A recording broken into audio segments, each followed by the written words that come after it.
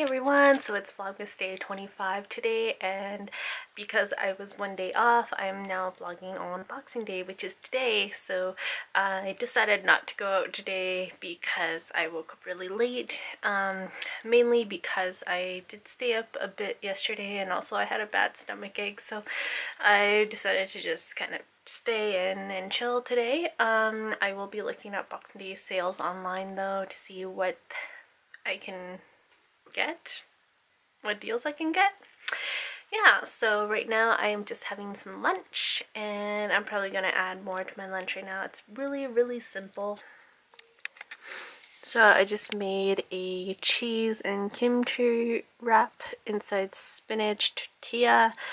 Yeah, it's really simple. I was craving this cheese that we have. I don't know what it's called, but it came in a box on a piece of like tin foil, and it's like, I don't know, it's like brie, kind of like that kind of consistency, but it tastes really good, and it's like garlic flavored, so I really like that.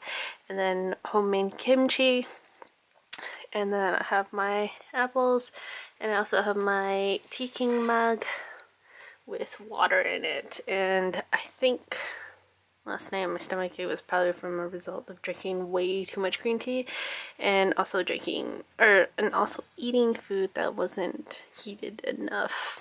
I let it sit down for too much. I did read a little bit of my Felicia Day book, and it's pretty awesome. I'm already like 30 pages in, and I feel like I'm going to get this book done probably by the end of the week, if I read at that pace. I was hoping to get to 50 pages yesterday, but I just got really tired and decided to play some Heroes of the Storm. And yeah, so let's see what kind of deals I can find today. Super addicted to Japanese documentaries today. I just been watching like Japanology for the entire day, and yeah, it's really good stuff.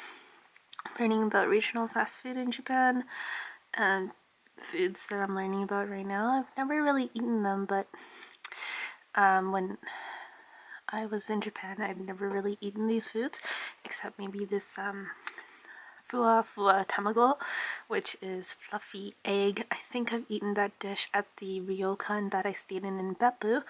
So yeah, it's really cool that I can relate to that. I highly recommend this series if you are into Japanese culture. Okay, never mind. It's showing me ramen now. Yes, I've had ramen many times, so there's probably a lot more different regional fast foods I've had in this video. I'm only halfway through, so we'll see. It's time for a snack. So I'm having a Ferrero Rocher. If you don't know what these are basically chocolates with hazelnuts, and then there's hazelnut cream inside. It's basically the chocolate that is in Nutella. Basically what Nutella is inside here, and they are actually the same company, so yeah, I am looking forward to it because I love Nutella and I also love Ferrero Rochers. This is the pen that I use at work. Unfortunately, I did something really dumb. I tried to put my jacket sleeve on while this was in my hand, and little did I know that it was so fragile that it broke the top right off the pen. And so the top is pretty much what is the awesome part of the pen. So I'm going to attempt to try to glue it back on. This pen actually cost me 940 yen in Japan, which is equivalent to about $10 Canadian here. And it's not a cheap pen for sure, but it works pretty well, and I miss using it at work. Haven't used it for like a week now, so hopefully I can fix that up.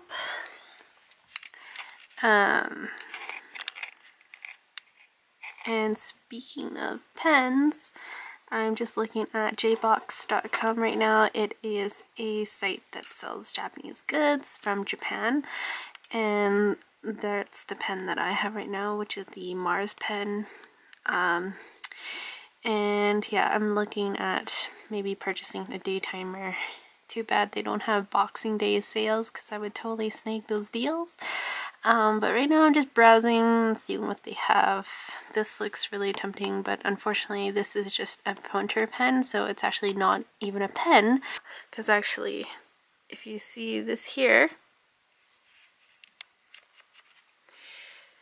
so if you see this pen here, actually this is a Jupiter pointer pen, and this cost me 1,400 yen, and little did I know it wasn't an actual pen. It is just a pointer pen. So what happens is this star actually extends so you can point at things if you're like talking to people or trying to show people things.